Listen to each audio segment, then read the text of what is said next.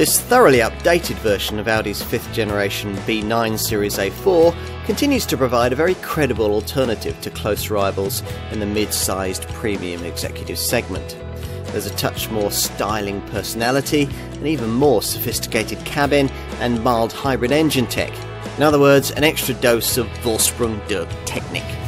In terms of what's been changed here, the key thing is Audi's adoption of mild hybrid engine technology almost right across the board, with a 12-volt MHEV setup provided for virtually all the brand's 4-cylinder engines.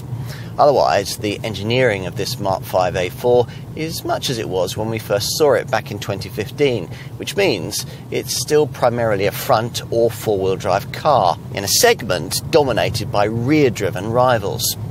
This hasn't held this Audi back too much in the past, and we don't expect that to be much of an issue with this facelifted 5th generation B9 series model either. Potential buyers of this car tend to prioritise comfort and refinement rather than on-the-limit handling, and the A4 continues to deliver impressively in both of these areas. The only real caveat here lies with the firmer sport suspension that you have to have with the S-Line trim level that most customers choose. Try before you buy is our advice. We mentioned the mild hybrid engine tech. The only power plant that doesn't get it is the older tech 2-litre diesel unit fitted to the 40 TDI Quattro derivative, the 190 PS model we happen to be trying here. Otherwise, the MHEV system features on all the 4-cylinder power plants, incorporating an integrated BAS belt alternator starter generator that powers a 12-volt main electrical setup in which a compact lithium-ion battery in the boot stores energy harvested via a KERS kinetic energy recovery system. Audi expects a strong seller to be the entry-level A4 35 TFSI petrol variant, which now gets a 150 PS 2-litre TFSI unit and is the only one in the range that can be had with a manual gearbox. In S-tronic auto form, an A4 35 TFSI is capable of 42.8 miles to the gallon on the WLTP combined cycle and up to 126 grams per kilometre of NEDC-rated CO2.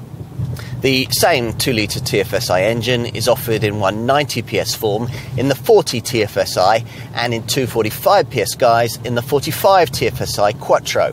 Diesel buyers are offered the Volkswagen Group's newest 2-litre TDI unit in 136 PS form in the base 30 TDI derivative or in 163 PS guise in the mid-range 35 TDI model that many A4 customers will want. Diesel also now powers the sporting S4 model, which now uses a 347 PS 3-litre twin-turbo 6-cylinder unit, which has the more advanced 48-volt MHEV system and is boosted by an electric compressor. It's always difficult to update someone else's work, but Audi head of design Mark Lichter has addressed the task purposefully with this B9 Series 5th generation A4, leaving only the roof, the bonnet and the boot lid of Wolfgang Egger's original shape untouched. The previous car was classy, but there was nothing particularly memorable about it. The saloon and Avant versions of this updated model have a bit more pavement presence. As ever though with an Audi, it's the interior that'll really sell you this car. Let's check it out. Despite recent advances made by direct rivals, in many ways this remains the defining interior of its class, with cabin quality that's still unbettered in this segment and the cool, classy feel that's distinctive to this Ingolstadt brand. The key change here is the addition of this now much larger 10.1-inch centre dash infotainment screen with its more sophisticated graphics, acoustic touch functionality and natural language voice control. Unfortunately, you don't now get the useful rotary controller that operated the previous MMI system, but navigation's now standard, as are a wider range of cutting-edge Audi Connect media features. Plus, unlike direct rivals, Audi won't make you pay more for Apple CarPlay, Android Auto smartphone mirroring. You're positioned almost faultlessly on supportive heated seats in front of the best digital dash in the segment, the 12.3-inch Audi virtual cockpit screen, now fitted as standard throughout the range. Wherever you look, touch or feel, there are treats. Buttons click nicely, column stalks feel good, and the low-rent plastics you'd find further down in most premium rivals are noticeable by their absence. Time to take a seat in the rear, accessed via these wide-opening doors with low sills.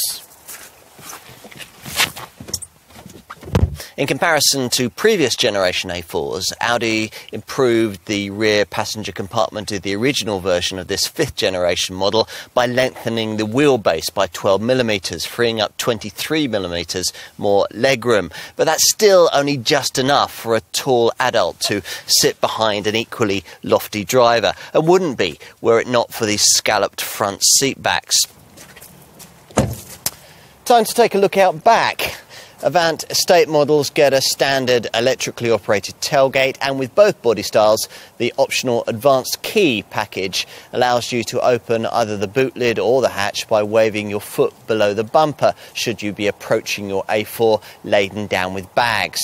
This car's conventional mechanism flips the trunk to reveal a 480-litre boot. The Avant estate model would give you 505 litres. And in summary, well, even more than before, this A4 feels like a car that's been lovingly and very carefully considered. The depth of engineering and the thought that's gone into the tiniest details combine to further enhance the warm, fuzzy feeling that's charmed Audi customers for years. If you're one of those people, then you'll like this car very much.